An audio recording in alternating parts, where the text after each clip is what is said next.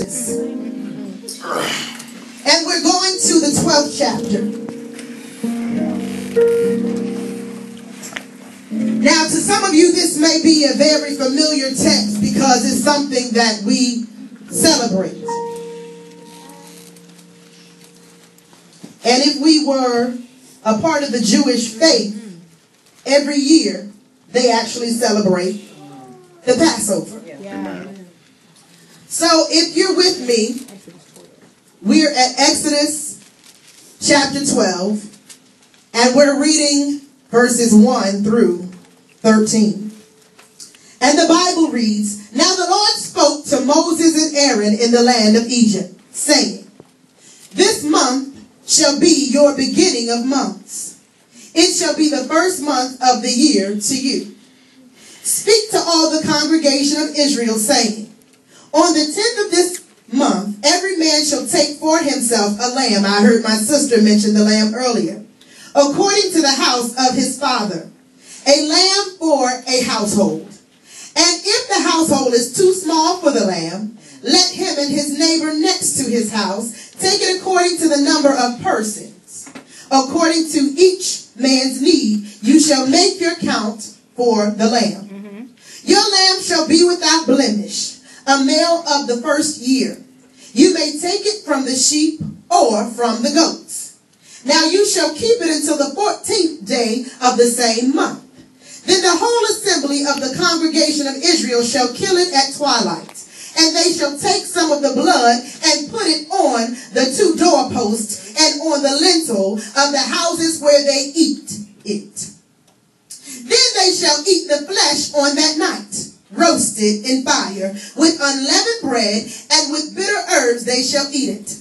Do not eat it raw, no boiled at all with water, but roasted in fire, its head with its legs and its entrails. You shall let none of it remain until morning, and what remains of it until morning you shall burn with fire. And thus you shall eat it with a belt on your waist, your sandals on your feet, and your staff in your hand. So ye shall eat it in haste. It is the Lord's Passover." Last two.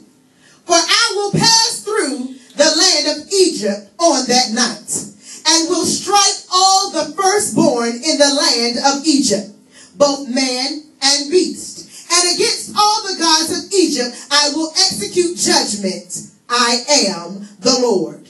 Now the blood shall be a sign for you on the houses where you are. And when I see the blood, I will pass over you, and the plague shall not be on you to destroy you when I strike the land of Egypt." Take your seats. Yes. We've already received a prayer over the word, so I'm not going to pray.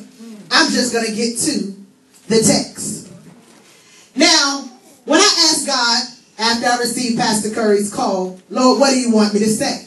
He said, "I only want to remind my people of two things."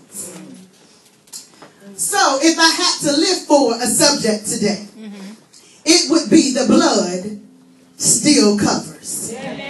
The blood still works, and I'm covered. Amen. So in this particular story, we're learning about the Passover. Now the Bible says that God gave instruction to Aaron and Moses, and he told them what to teach the other people on what to do. But one thing that I noticed here is that he said, when I see the blood, I will pass. Now that's a hymn too, y'all. I love that. It's one of my favorites. I will pass over you, and the plague shall not be on you to destroy you when I strike the land of Egypt. Now I can say for myself that we live in a time and a society where all types of things are going on. People are wreaking all types of havoc in the land. There are so many people, as Pastor Curry was all in the text, that are losing their homes, losing their jobs, losing their minds, losing their bodies to sickness. But the Bible says when he sees the blood, he'll pass over you. So what I come to share with you today is nothing other than what's in the Word of God. Pastor Curry will tell you I am a Bible teacher and preacher. So I did not come to give you Latrese's lyrics. I come to give you the word of God. Amen. Yes. So Romans chapter 5 and 9 says, much more then, having now been justified by his blood, we shall be saved from wrath through him. So I'm like, God, okay, we have a lot of word that tells us and teaches us that you are saving us by the blood, that you are covering us by the blood, that the wrath shall not come to us because of the blood. So why is it, God, that so many of us are believing and living lives where we're not covered? Why are we as believers living like we're not covered? When the Bible tells us plain as day, because of the blood, we're covered. Okay, I'll tell you why. Because there's so many of us as believers who do not trust God enough to believe his word. Come on. And that's a sad thing. Because the Bible says in Luke 9:23, then he said to them all, if anyone desires to come after me, let him deny himself. That means let you deny your own mindset. Let you deny your own imaginations. Let you deny your own plans and follow him. And it says he must deny himself and take up his cross daily and follow me. There's so many of us living as believers. We don't want to take up a cross. We don't want to suffer. I heard Pastor Curry again, all in the word today. We don't want to suffer. How can you reign with him unless you suffer with him? So this text tells me, okay, God, I know I'm covered. However, there's a criteria to remaining covered. All right. It says that if anyone desires to come after me, let him deny himself, take up his cross daily, and follow me. So not only do we have to deny ourselves, not only do we have to take up the cross daily, not on Sunday and Wednesday, but daily, but then it says we have to follow him. The Bible says that the steps of a good man are ordered by the Lord. That's right. So why is it that we're going our own way when God says walk straight? Three things. So I said, God, all right, I hear you. We're covered. I know the criteria, what you want us to do. But he said, you know what, Latrese, I just want you to remind my people of what the blood does for them. Isaiah 53:5 says, but he was wounded for our transgression. He was bruised for our iniquities. The chastisement for our peace was upon him, and by his stripes we are healed. So tell me, why are we walking around sick? Tell me, why are we going around letting people get on our nerves to the point where we have no peace? Tell me, why are we getting caught up in sin? When the Bible says, again, Isaiah 53:5, but he was wounded for our transgressions. That means that every sin was covered. He was bruised for our iniquities. And the chastisement for our peace was upon him. So I said, God, you know what? I recently too almost lost my mind. Because those of you who know me or who don't know the story, I've gone through a whole lot within the last 12 months. The last time I was here, I had a husband. Now I don't. Because God said, you know what, girl? You're covered. And there is nothing, I'm telling you my testimony now, that will separate me from the love of God. No man, no woman, no boy, no girl, no job, no car, no house, no crib, nothing. Because I've learned this. And he said, Latrese, now that you've learned it, I want you to share it with my people. All of this, I'm covered. So I said, all right, Lord, where do you want me to go next? He said, tell them about Psalm 103. Psalm 103 says this, bless the Lord, O my soul, and all that is within me, bless his holy name. Bless the Lord, O my soul, and forget not all of his benefits. How many of y'all have jobs with benefits? Amen. Come on. This is what God gives us. He gave us a job. He said, go out into the hedges and highways and compel men to come. We are all ambassadors for Christ. We're all forerunners for Christ. We all were yet sinners, but now the potter has put us back together again so that we can go out and claim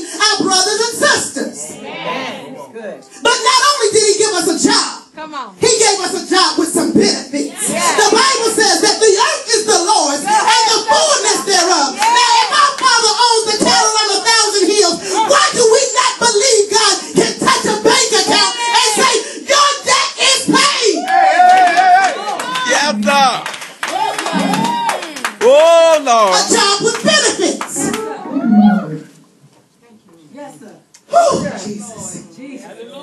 Who forgives all your iniquities. Remember, we just read that in Isaiah, that he was bruised for those. Yeah. So verse 3 in Psalm 103 says, who forgives all your iniquities. Who heals all your diseases. I know that sometimes God sends a test like cancer. He sends a test like HIV and AIDS. But the Bible says, who heals not some, not most, not a few, but all your diseases. The benefits. Who redeemed your life from destruction. There's that wrath again. Y'all know what I'm talking about now. That same wrath that comes to steal, kill, and destroy. The Bible says that when Jesus was talking to one of his disciples, he says that Satan, the devil, desires to sift you as wheat. But I prayed for you that your faith should remain strong. He didn't say I prayed that you wouldn't fall. He didn't say I prayed that you wouldn't mess up. He said I prayed that your faith not fail. Come on now. Because if you're living and walking by faith, that means that you're believing God for the impossible. Who redeemed your life from destruction. Who crowns you with loving kindness and tender mercies. Great is your faithfulness, God. Who satisfies your mouth with good things. These are all the benefits. Talk about it. So that your youth is renewed like the eagles. I'm telling you all, I went to a church last Sunday and the lady did not really know me at all. And she said, Latrese, it's time for you to stop dealing with chickens when God has called you to be an eagle. So I just come to share that with you all this morning because the Bible says right here, so that your youth is renewed like the eagle. Now there's so many of us who are down on the ground pecking like chickens when God called us to soar high like eagles. Now we know that eagles have a very sharp eye. That means that our discernment will be in place. The next time a broke joker come up and act like he your husband, you can speak to that man and say, the devil is a liar, I'm an eagle.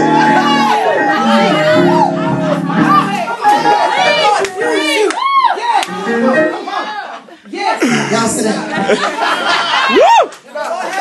Oh, no. Like eagles. Verse 6 says, the Lord executes righteousness and justice for all who are oppressed. Have you ever been there? Where you feel like something is weighing you down so heavy you can't even breathe. But guess what the benefit says? The Lord executes righteousness and justice for all who are oppressed. Again, benefit. Now let me tell you how it connects to Exodus. Right here, verse 7. He made known his ways to Moses. There's the name. His acts to the children of Israel. There's the name. Didn't you just say that he delivered Israel from the Philistines? I'm telling y'all, this word is connecting today. I don't know if anybody else got it, but I got it. So, slow to anger. I'm sorry. The Lord is merciful and gracious. We're at verse 8. Slow to anger and abounding in mercy. Now, y'all know we've all done some things that made God angry. We've all done some things that made God mad. He said, I